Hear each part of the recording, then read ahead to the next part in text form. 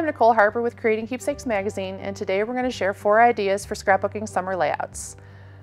One classic thing about summer is watermelon. So we have this great layout here where these great photos here showing eating a watermelon. We made our own watermelons with 2 different size circle punches and some green paper. And on this one here, we even took some bites out of it with a little hole punch, which is a fun way to accent those watermelons. And everybody has maps left over when you go traveling, right? So here's one way to incorporate those on your pages. Here we use the front of the map brochure, and then underneath we hid the bulk of the map with the vellum, just to kind of mute it a little bit so it didn't take away from the photos.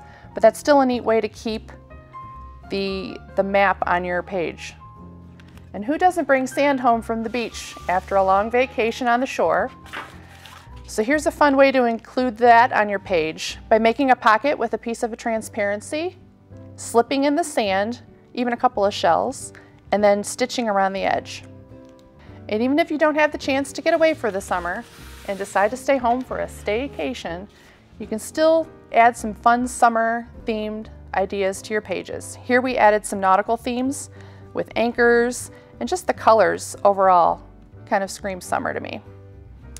So whether you're traveling abroad or staying home, there's lots of fun ways to bring the lazy days of summer to your scrapbook pages.